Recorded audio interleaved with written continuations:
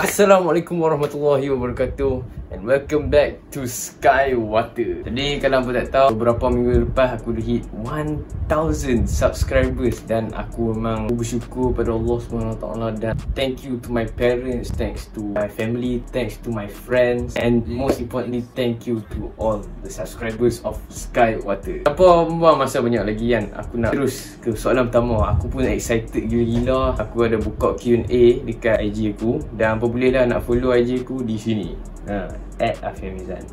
Aku dah buka poll kat Instagram, tanya hampa semua nak rahsiakan ke tak nama hampa, dan nampaknya ramai yang vote untuk rahsiakan. Okay, so soalan yang pertama, bila nak kahwin?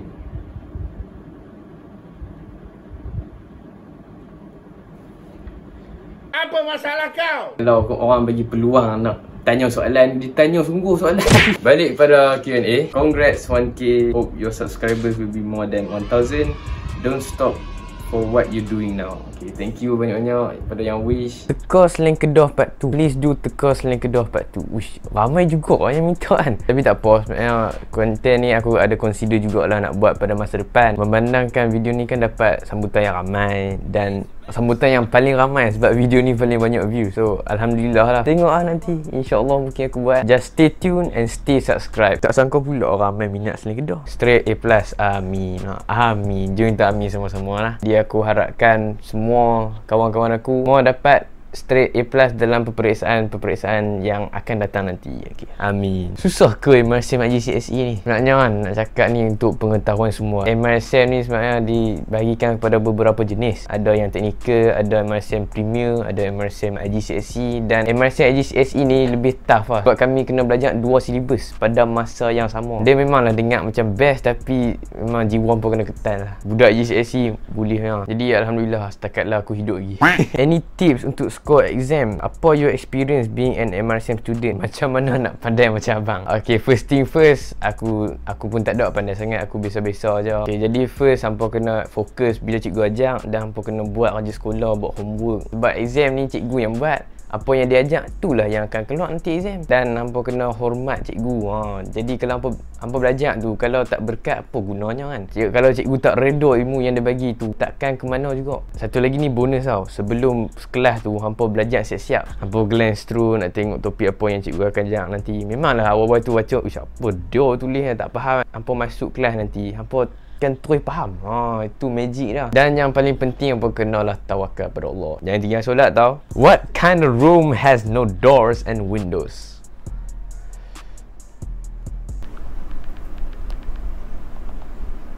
Ya ada lah. A mushroom.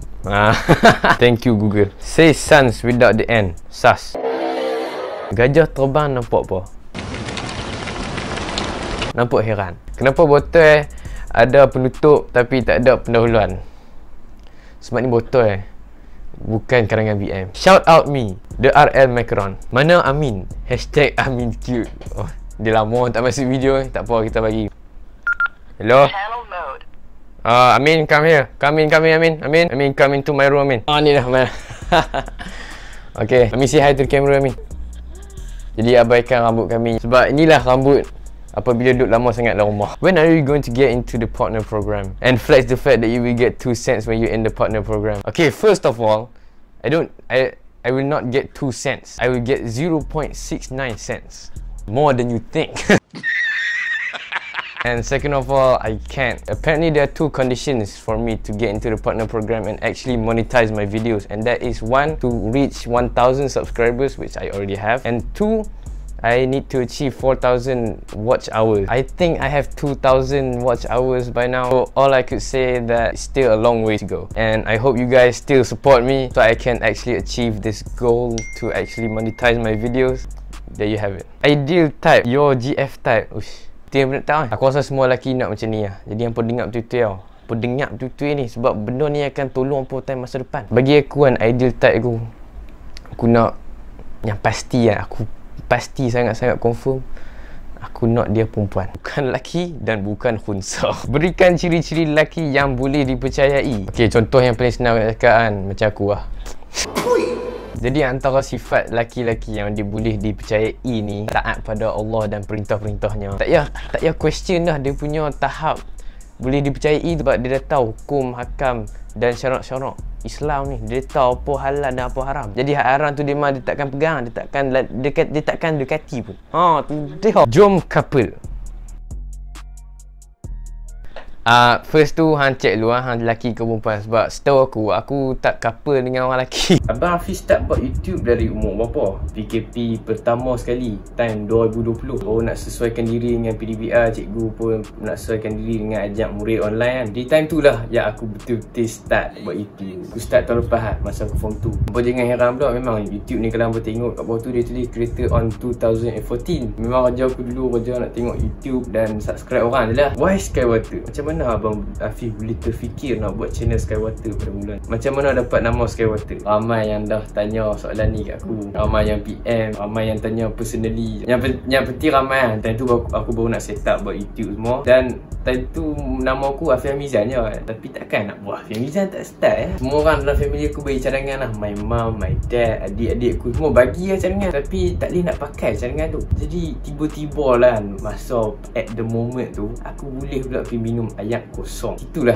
terhasilnya Skywater. Kalau ikutkan dia Sky Juice. Sky Juice tu baru air kosong. Tapi kalau buah Sky Juice tu macam kedai buat air pula kan. Daripada Sky Juice tu aku adjust lah sikit jadi Skywater. Kalau apa pasal E tu adalah 3.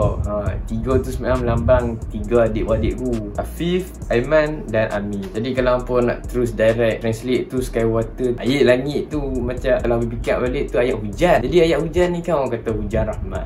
Jadi aku harap lah channel aku ni dapat rahmat. Macam tu lah. Next question. Sayang aku kan? Ya Nabil, aku sayang kat hang. I wish handsome kan? Yes.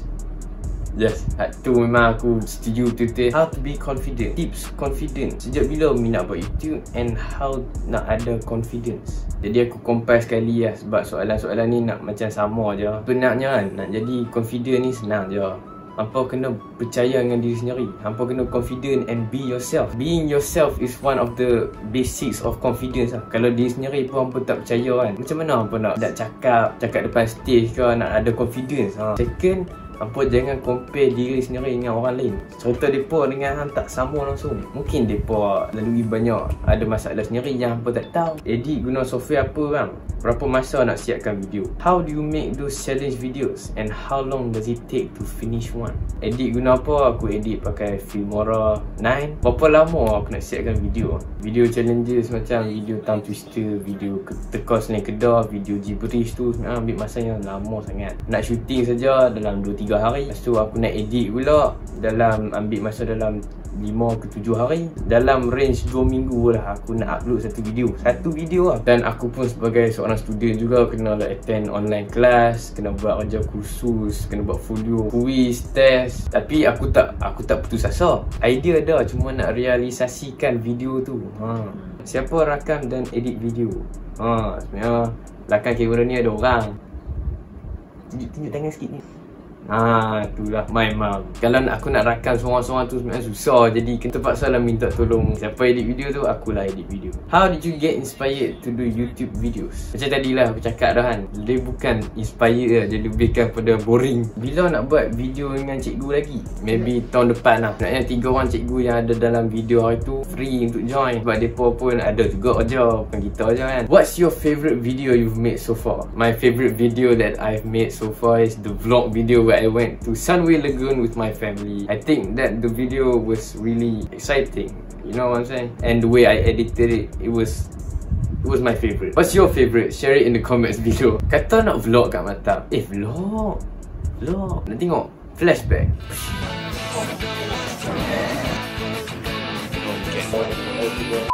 Bila nak ajak jiran sebelah buat konten? InsyaAllah lah one day. Hang kena prepare siap-siap. Mungkin tiba-tiba aku ketuk pintu. Assalamualaikum, jom buat video. Pandai cakap Chinese ke? If pandai, try perkenalkan diri in Chinese. 终于轮到我出场的时候了。大家好，让我自我介绍我自己啊。说我的名字叫阿菲法米扎，你们全部可以叫我阿菲罢了。我在2006年出生，那么现在呢，我已经15岁了。以前我读培育学校去学华文，但是现在呢，我在 MRSM 库邦法术学习。作为一个影片制作者呢，我喜欢拍影片，因为可以做搞笑的 video 给你们笑。对不起啊，因为我不太习惯讲华语，好像是3、4年了，我没有讲华文，我觉得好像没有东西了，我可以介绍了。现在 ，so 待在家里，保护家人，大家平安。OK。Itu je. Jadi itu je untuk sesi Q&A kita ni. Aku dah cuba jawab semua soalan yang telah dikemukakan pada aku. Yang mana tak sempat nak bagi soalan untuk aku jawab tu, bolehlah letak kat komen dan aku akan jawab lah. 24 jam tak cukup kan. Tapi aku rasa ni bukan kali terakhir aku buat Q&A ni. Mungkin nanti aku hit 1 million ke. And I also want to say thank you so much for 1000 subscribers. Let's try and hit 2000 this time. But of course I couldn't do it without you guys supporting me. So please share this video. Yang mana tak subscribe tu, tolonglah subscribe sekarang. Kalau subscribe pun check sekali lagi, mungkin tak ter-unsubscribe ke, kita tak tahu. Jadi stay safe, duduk rumah. Dan kalau boring-boring tu, layan video Skywater. I love you guys so much and that's all from me. I hope you enjoy and I'll see you in the next video. Peace.